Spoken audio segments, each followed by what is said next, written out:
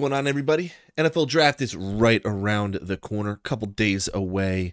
This is the awkward stages. I know we all just want the draft to get here.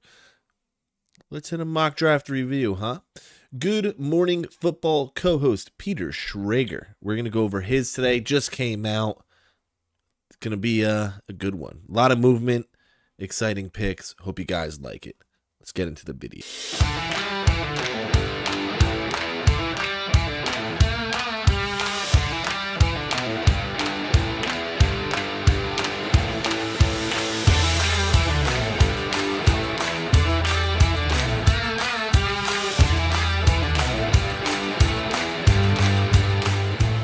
The room's a mess, but that is not why we're here. Peter Schrager, 2024 NFL Mock Draft 1.0, putting it out April 16th at 1.0 is wild. All right, Giants leap up for JJ, Vikings stick and pick. Let's go. Boom. Reminder, as always, this isn't what I would do. This is what I'm hearing from my sources around the league. Draft, April 25th to April 27th. Expect more content from this channel. Draft is going to be crazy. Crazy. Numero uno. Obviously, Caleb Williams. I think the world knows this. They got rid of Justin Fields. It's going to be Caleb Williams. I don't know how else to put this, right? As I reported, the Bears had a great meeting with Caleb, blah, blah, blah. They're all in. Yeah. Not going to waste too much time there. Washington Commanders with Jaden Daniels. After skipping measurements in Indianapolis, the reigning Heisman Trophy winner pleasantly surprised many folks at LSU's Pro Day by weighing in at a pretty robust 210 pounds. As of today, I think Daniels is the number 2 pick. You guys want to know the truth? So do I. I think Daniels is number 2. I think he is the second best QB in the draft. And I think Washington's been kind of like, I don't want to say obvious about this, but Jaden Daniels is in your number 2, for sure. Moving on to number 3, you got Drake May, North Carolina QB. Despite lots of smoke that New England could trade down, I believe this new Patriots regime, remember, Bill Belichick is not there, will be comfortable with either Jaden Daniels or Drake May. Honestly, you can't really go wrong at spot 3. Whatever one falls, you take. So, whatever. That said, they also love their top 30 visit with Daniels, if he's there. I think they're fine with whatever falls to them. New England also wined and dined QB J.J. McCarthy on Monday night, but I still see this selection being Daniels or May. I agree, they realistically have to take out J.J. McCarthy. They have to take out Daniels. They know they're not getting Caleb. That's why they didn't do it. So, honestly, that whole wind and dine thing, not a big deal. This is pretty good so far. Let's see at number 4. We got movement. New York Giants going up to 4 to get JJ.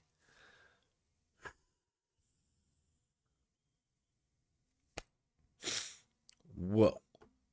Cardinals trade number 4 to the New York Giants. New York moves up 2 spots, tossing Arizona this year's 3rd round pick and next year's 2nd round. So they go from 6 to 4, give up their 3rd this year and next year's 2nd. This is a great trade for the Arizona Cardinals. Great trade. All right, to land McCarthy. This is merely a mock draft, but I can see this deal coming to fruition. Joe Schoen did not draft Daniel Jones. J.J. McCarthy is a winner. He checks a lot of boxes. Big Blue can't really get out of Daniel Jones' contract. They're kind of screwed with that one. So, yeah. They're moving up, getting the Michigan QB.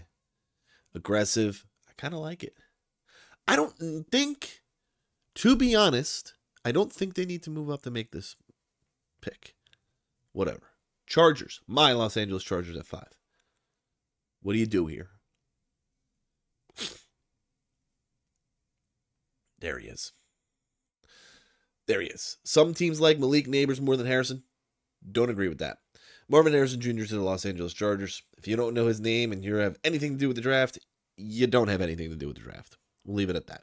Others may like Rome Adzune, but I think Harrison ultimately fits. No, he's the first receiver taken no matter what. I don't even care what he has to say the rest. Perfect match with Herbert and Jim Harbaugh. Agree. If he falls to 5, yeah. This is interesting. The Cardinals taking Rome over Malik Neighbors is an interesting pick. I have Neighbors as my number 2, not Rome. But the Cardinals trade back 2 spots, yet still scoop up a number 1 wideout for Kyler Murray. He's a tough, smart player, the perfect kind of building block for this franchise in this moment. I think Malik Neighbors is the better pick here. But I don't hate this. If you can grab this draft capital, I don't hate this. 7. This is a lock. There's no reason they're not going either Fashanu or Olt. Sorry. Joe Olt. Standing nearly 6'9", nimble feet, Notre Dame star, son of former Pro Bowl John Olt. Getting a towering protector for Will Levis's blindside would be yet another chef's kiss on what has been an incredible offseason for Tennessee. Tennessee Titans will drool if this falls to them. I put out a short earlier today. Atlanta Falcons, Dallas Turner. Agree with this. Agree with this. They did it almost 10 years ago with Vic Beasley. In the 8 spot, I kind of like this. With a top 10. Heyo, how you doing? With a top 10 pick in each of the past 3 drafts, the Falcons have gone tight end, wide receiver, running back. You got to go defense. Okay, so they won't be taking Malik Neighbors, even though that'd be crazy. It'll make their offense insane. Atlanta fills a long-standing need on edge with an explosive pass rusher out of Alabama. So far, I really like this mock draft. There it is. There it is. This is so cool for that Colts offense. This is really cool for that Colts offense. Malik Neighbors going number 9 to the Colts. Whoa. And they trade with the Bears. All right, so the Colts send Chicago a future second-round pick in order to move up 6 slots and pounce on Neighbors. Interesting. Very interesting. Move up 6 spots. Bears already got their number 1 pick. They grab a next year's second and move back 6. I like that for the Bears. And I like this for the Colts. This is a win-win situation for both teams. AFC South that saw the Jaguars, Texans, and Titans all aggressively attack free agency. Yeah, this is great for Anthony Richardson. You have Pierce, Pittman, Neighbors, Big Boy Jelani. I like this. I like this a lot. Oh. Yeah, everybody says this. Everybody sees this. Brock Bowers to the Jets. I have a weird feeling some team's going to move up and take Brock. I don't know why. I really don't. I think a team trades here at number 9 to take Brock because they know the Jets. I don't know why. If Neighbors falls, I see that, but whatever. This is a special prospect. In fact, I've been told by multiple general managers that I'm not high enough on Bowers and that his ability after the catch sets him apart from just about every tight end prospect since Kyle Pitts. Excellent player, winner, another weapon for Rodgers to exploit. This pairing does indeed make a ton of sense. That offense would be crazy. Rodgers has got to stay healthy, but that offense would be crazy. I don't think Brock Bowers falls out of top 10. He's insane. Terrion Arnold.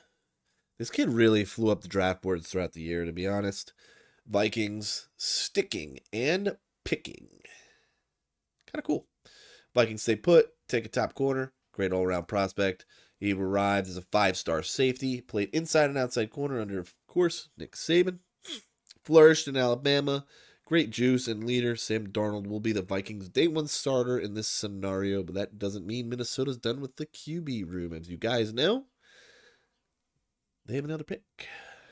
I like this. Best available. Lockdown corner. Smart move. Latu, the edge out of UCLA. Denver, man. All right. I like this. Viewed by many as the best pure pass rusher in the draft. Latu absolutely could end up in Denver. If the board falls this way, the Broncos would, of course, love to move up and get that top 4 QB. But They just don't have the ammunition. They can't give it up. Sure, they would really like that Russell Wilson thing back. Whatever, not going there. But they'd love to really have Bo Nix or Michael Penix, but to take either of them at 12 ain't it. Agreed. Agreed. Yeah, I was wondering when this man was going to go. Fashanu, Penn State, offensive tackle. Raiders, great move. Great move. Raiders need to build up the offense in this draft. Continuing to fortify the offensive line makes a lot of sense. Tom Telesco, former GM of the Chargers, by the way, hit on most of his first-round picks as general manager of the Chargers. There you go. Now he's looking to do the same with the rival Raiders. Fashanu might have the highest upside of all tackle prospects. Kid's raw. Kid's good. He's young, too. He's a young junior. He's good. And then you got Fuaga. Oregon State tackle.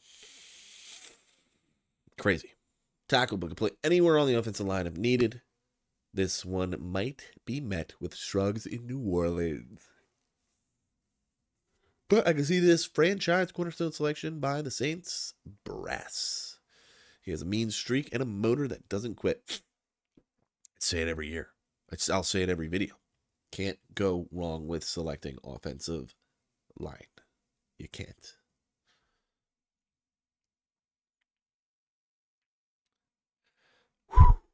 Back to back to back tackles. Why do we love this? They trade back. And what do? You make sure Caleb is all right.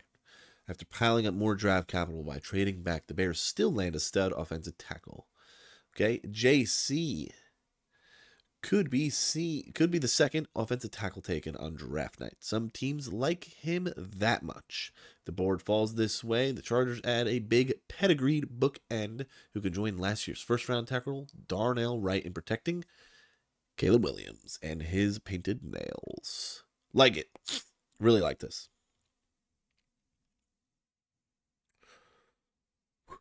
What a run on offensive line. Troy. Big Troy. Washington.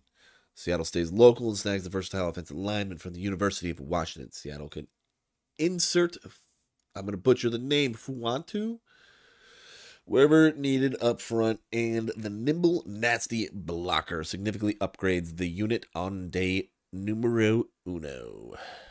Agreed. Jaguars making the absolute necessary pick, too. Quinion Mitchell. Really like this. Guys, don't roast me for names.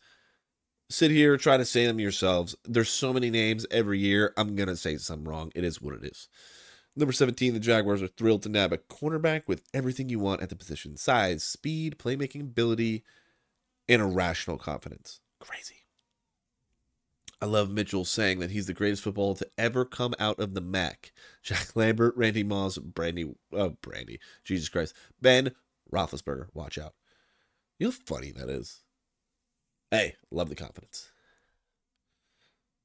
Oh. I'm interested in where... Okay, that wasn't going to be the guy. But I'm interested to see where he has Drazon Newton. Murphy's the top interior defensive line prospect in this class. He has interviewed well, worked out. He is a workout warrior in Indy. BJ Hill and free agent addition Sheldon Rankings are solid veterans inside. Murphy would fortify the group with his highly destructive game. Bengals get a nasty. This is a nasty man at defensive tackle. This boy is nasty.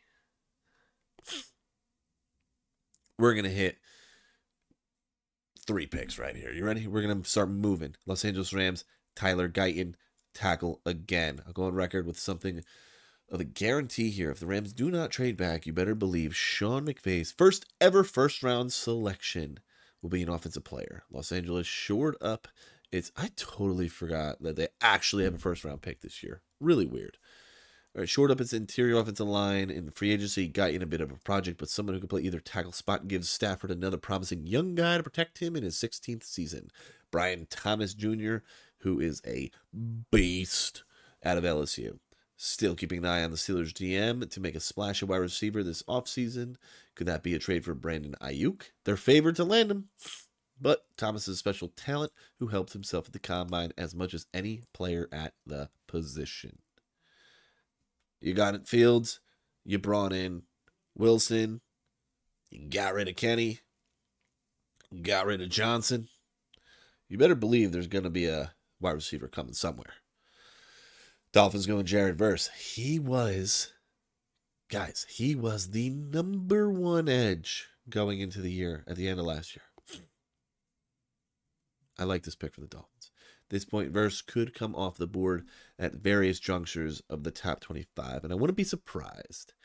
In a relatively down year for the D-line prospect, Verse does a lot of things well. Versatile and experienced, he lined up everywhere for the Seminoles.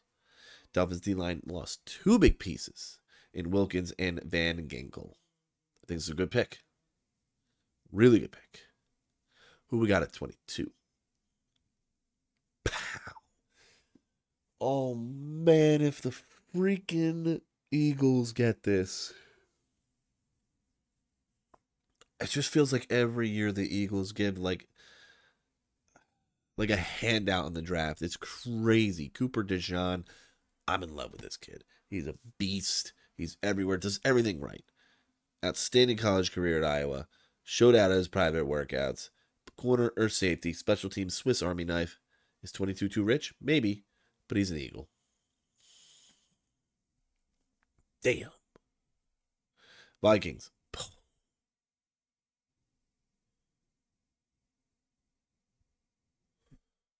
This ain't bad for the Vikings. Knicks could go as high as 11, 12, or 13, or completely fall out of the first round. I think 23 to the Vikings or another team around here in the trade up makes sense. One thing on Knicks, he's as accurate as they come, just having just set the FBS record this past season with a complete percentage of 77.45. Smart processor 2. These are things that will be very highly valued by offensive coaches and QB gurus. That's Kevin O'Connell. That's Sean Payton. I can see Knicks playing for either of those master tacticians. By the way, look at how many times this pick has moved around. Crazy. Cowboys going Xavier Worthy. Why is this a Jerry Jones pick? This is such a Jerry Jones pick. Really is. Officially the fastest man in combine history, Worthy would be a wonderful addition as a deep threat for Dak. With contract issues looming over Prescott and CeeDee Lamb, the selection of Worthy would show both a commitment to adding pieces on offense without sacrificing major cap in free agency. Packers and Marius Mims. How many tackles are in this draft? It's crazy. It's crazy. Massive. 6'8", 340. Mims has tremendous upside despite a lack of experience at Georgia. 8 total starts. He's shown enticing flashes in the big games. This is a deep wide receiver and O-line draft. The Packers got plenty of production out of their young wide receivers and tight end last year. They bypass taking a first-round wideout and grab a gifted offensive tackle prospect. I like it. He's huge. Graham Barton out of Duke, Tampa. Love this. Love this. You lock up Baker. Tampa has quietly enjoyed one of the best off seasons in the league. Having retained many key assets from last year's divisional round squad, offensive line is still one of the areas of need. Barton played tackle and center at Duke. He could do either in the NFL. Always lovely to grab a versatile offensive lineman. I'm still looking for that name, man. Darius Robinson is not it. But Arizona Cardinals. Robinson is one of the biggest risers in this draft class. At this point, wouldn't be surprised if he goes in the top 20. Versatile, experienced, and high-motored, this Missouri product has a lot of fans in the league. The Cardinals get a wide receiver and a pass rusher in the first round, filling 2 major needs. Really good draft by the Cardinals so far. Still not. Makes sense. This pick makes a lot of sense. Mitchell out of Texas. The Bills stay put and get still one of the top wideout prospects in the draft. Big, fast. Is Keon Coleman going in the first round too? Big, fast, physical Mitchell Garners plenty of interest in league circles. This is lower than where some other mock drafts have him going. He could be lingering mid to late 20s. As you guys know, Stephon Diggs is no longer there. They need to replace him. Big Zach Frazier. God, this is such a Lions pick. Really good. Former state wrestling champion who's nasty, versatile, hungry. This is a Brad Holmes, Dan Campbell prospect. If they're... I swear I didn't read this. That's crazy. If we learned anything from Jahmyr Gibbs and Jack Campbell's pick last year, it's the Lions draft guys they like as opposed to dwelling on needs and perceived positional values. And it worked out for them. They destroyed the NFL draft last year. They killed it. Baltimore Ravens. Boom. What a Ravens pick. Kool-Aid McKinstry.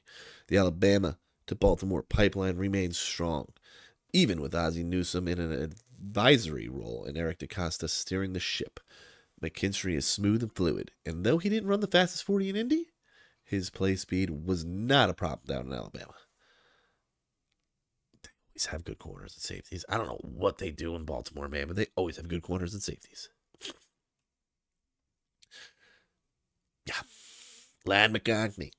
This is a great Ayuk replacement, assuming he leaves. San Francisco 49ers. McConkey in the first round? Yes. Above guys like Troy Franklin and Keon Coleman? Perhaps. Spoken to a lot of people over the past few months, and I'm not sure there's a single prospect who is universally liked as a lad. Tough, smart, selfless. San Francisco seems to be a perfect home. Him and Debo together would be really cool. And Kittle. And we rounded off with... Interesting. Jalen Polk. Sorry for hitting the mic. Polk is a personal favorite. I keep hearing his name from football people I trust. There's uncertainty in the Chiefs' wide receiver room, especially given Rashee Rice's legal issues. Texas Tech product Patrick Mahomes gets a former Red Raider who spent the past 3 seasons at Washington, making countless big plays through the 2023 Huskies' run to the national title game. Peter Schrager's mock draft, baby. This was a good mock draft review. He has good movement here. A lot of picks that actually make sense. This is such a Jerry Jones pick. He had what? This pick, the Lions pick, and somebody else. I forget who I said. But, man, they just, like, really just fit the personalities of the team. Oh, Ravens. But I really like the moves. I think Malik Neighbors falls a little bit far here. I do find this a very interesting trade. I mean, this is a match made in heaven. Like, come on. If it's not Fashanu, it's Alt. Come on. This I find interesting over Malik. This I find very, very interesting. But this is crazy. This is the talk of this. This is literally the talk of this draft. Of this mock draft. This is the talk of this mock draft. That's insane. Giants moving from 6 to 4. Sorry, I'm really stuffy. 6 to 4 to grab it. J.J. McCarthy. I have a couple Giants friends. They would not be happy with this. But, guys, Two Tone Sports here. If you guys like what you see, hit that bell notification. Like the video. You'll be seeing a lot more content soon, baby. We're back monetized. See you guys soon. Enjoy the draft.